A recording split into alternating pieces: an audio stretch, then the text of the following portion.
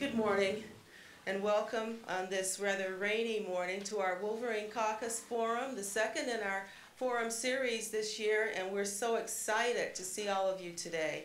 I want to encourage you to come to all of our forum series this year.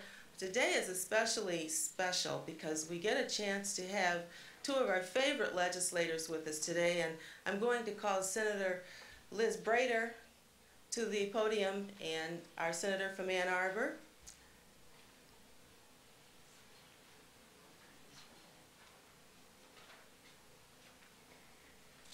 Well, good morning and welcome to Lansing, and I'm glad you all found it. I went over the Farnham building, so I don't know if any other people might have gone there first, but it's nice to have you here, and I wanted to give a brief welcome to Ed Krause, Ray Pittman, and Daryl Weinert who are going to give us a fascinating presentation today. And my main role today is to introduce the person who's going to introduce these presenters. And but it's always a pleasure to have the Wolverine Caucus up here, and you do such a good job. Thank you, Veronica, for facilitating this and bringing the expertise of University of Michigan and Southeastern Michigan and all the good things that are happening there up to Lansing. It's very beneficial as we fight to reinvent our economy in the 21st century. So it's my pleasure today to introduce Representative Douglas Geiss, who's newly elected to the House of Representatives. He's from Taylor, and he is a U of M alum. He has a former affiliation with a Ford Motor Company as an engineer and supervisor, and formerly was the chair of the Taylor City Council, I believe. So I'm really glad he's joined us up in Lansing. We really need his expertise up here as well. So without further ado, Representative Geiss.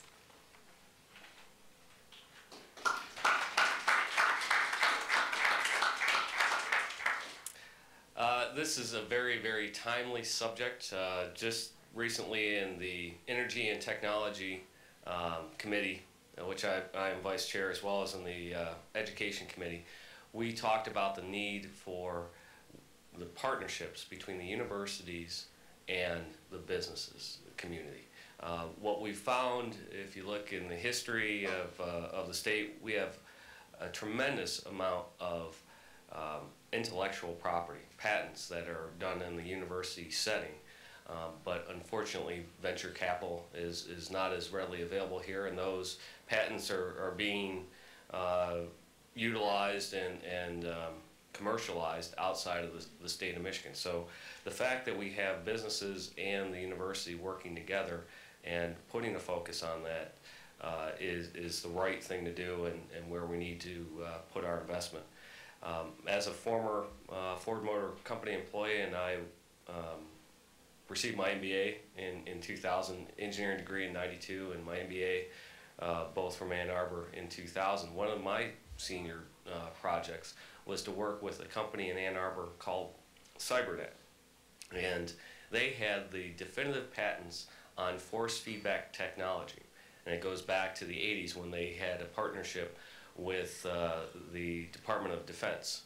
So when the gaming industry came out, and everybody's aware of force feedback technology, steering wheels and everything else, this company said, well, Microsoft and Sony and all these people are infringing on our patents. So what did the engineers in CyberNet and Ann Arbor decide to do? Well, they went out and designed their own joystick. Unfortunately, it cost about $200, twice as much as what Microsoft was doing. They didn't know how to commercialize it. They didn't know what to do. So the MBA team that I was on said, you need to look at what your core competencies are. You need to look at what you're going to do from a strategic perspective. And we said, you're not going to be able to take on these big companies by yourself. You either need to sell the patents to these big companies or partner up with somebody else. And they actually did, a company called Immersion.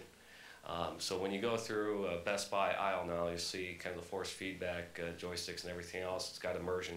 That was a joint partnership between the company in Ann Arbor and Immersion.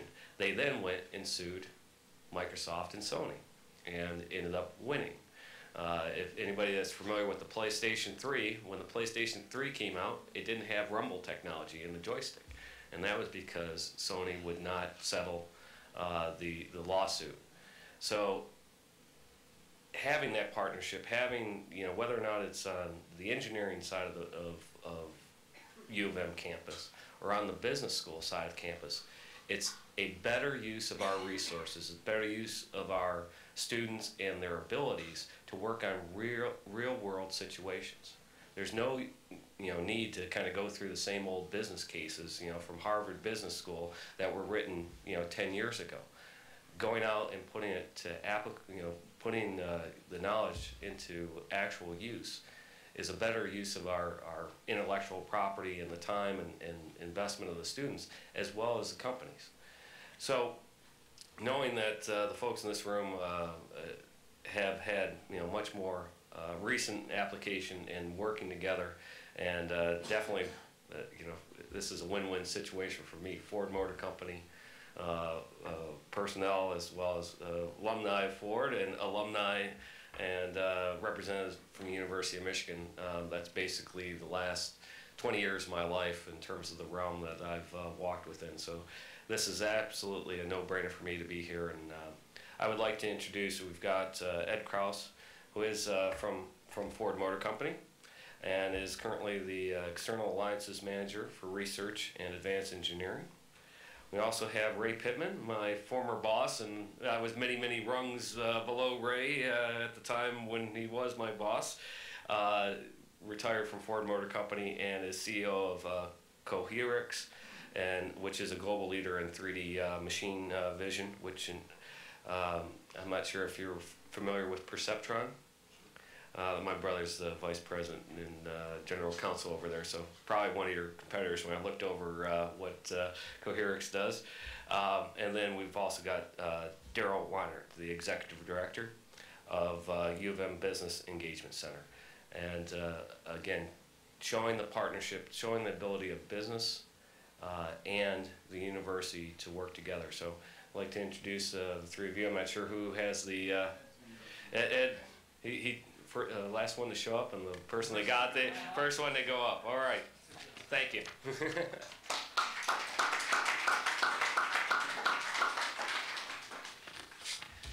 Well, it's always great to meet with fellow U of M alums, even if it is in East Lansing. I can handle that. If I were going to title my remarks today, I would say it's really about the evolution of corporate relations, but it's going to be more of a tale of two universities, the Massachusetts Institute of Technology and the University of Michigan.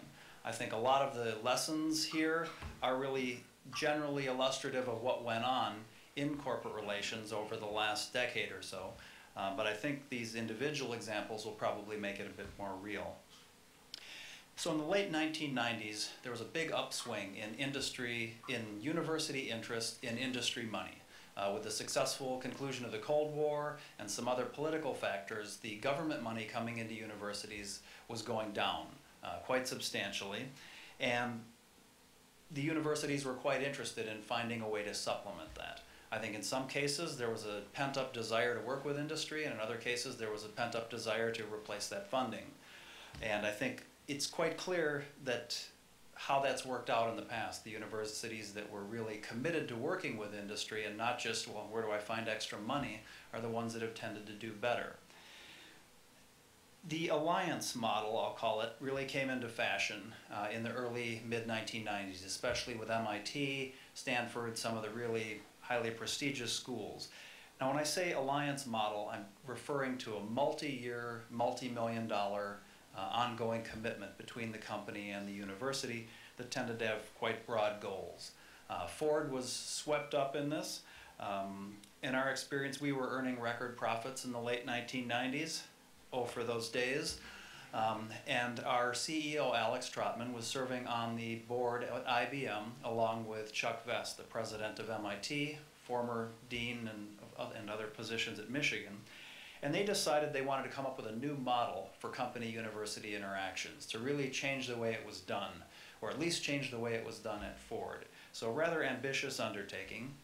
And Ford initiated an alliance with MIT, $20 million over 5 years. It was institute-wide, had a very broad portfolio encompassing business, technology, policy, you name it. And we also had substantial executive involvement.